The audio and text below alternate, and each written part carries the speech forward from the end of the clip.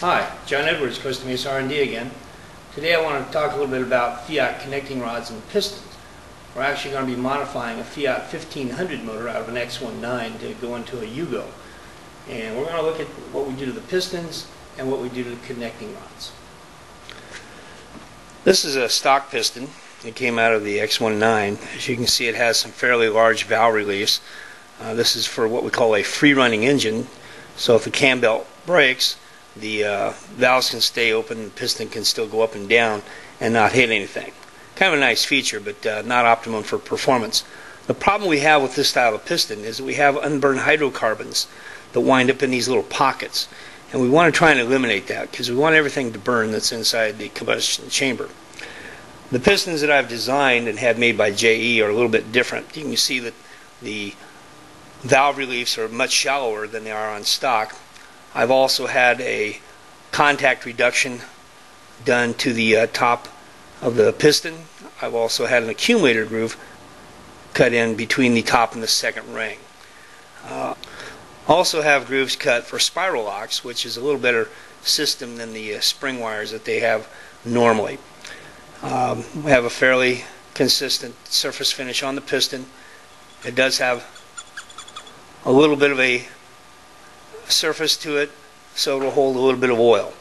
This piston may see a turbo at some point in time, and so I want to make sure that I have everything done right the first time through. The wrist pins are pretty much as stock. This is the stock pin, this is the modified pin for the new piston. As you can see, it's a lot shorter. Thickness is about the same, and we'll see some weight reduction here in a few minutes. The connecting rods are a forged rod right from the factory, and it's a nice piece. A little heavy though. This is what a stock rod looks like, and this is a modified rod that I've done to reduce weight and to make the rod a little stronger as well. If you take a look, you can see how I've modified the side of the connecting rod to reduce the weight, and I've also started polishing on the beams. Eventually what will happen to this rod to finish it off is the big end will be resized, new pin bushings will be put in the top, and then the rods will be shot beamed before they're reconditioned any further.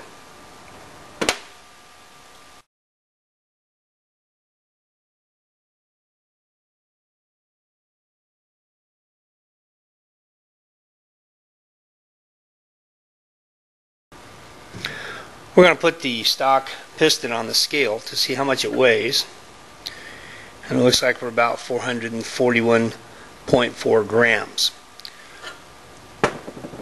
The modified piston weighs in at about 375.2 grams. Now that's a significant savings in weight alone. The wrist pins, we're going to weigh the stock pin first. And we can see it weighs about 129.6 grams, and the new JE pin weighs in at about 108.6. Again, it's a significant weight savings.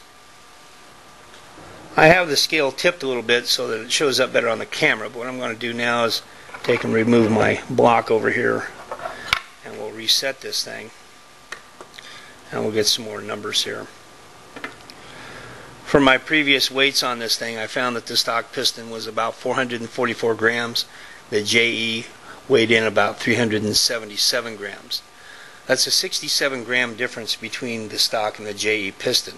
Or in other words, it's a 15% reduction. On the pins, we have a stock weight of 130.4, and the JE piston weighs in at 109.3, which is about a 21.1 gram difference, or about 16%. All of these differences will play a big part in how this engine will rev. The intent for this engine is to make it rev somewhere between 11 and 12,000 RPM if at all possible. Well, stay tuned for more. I'll keep you updated as I get this project underway. See you for now.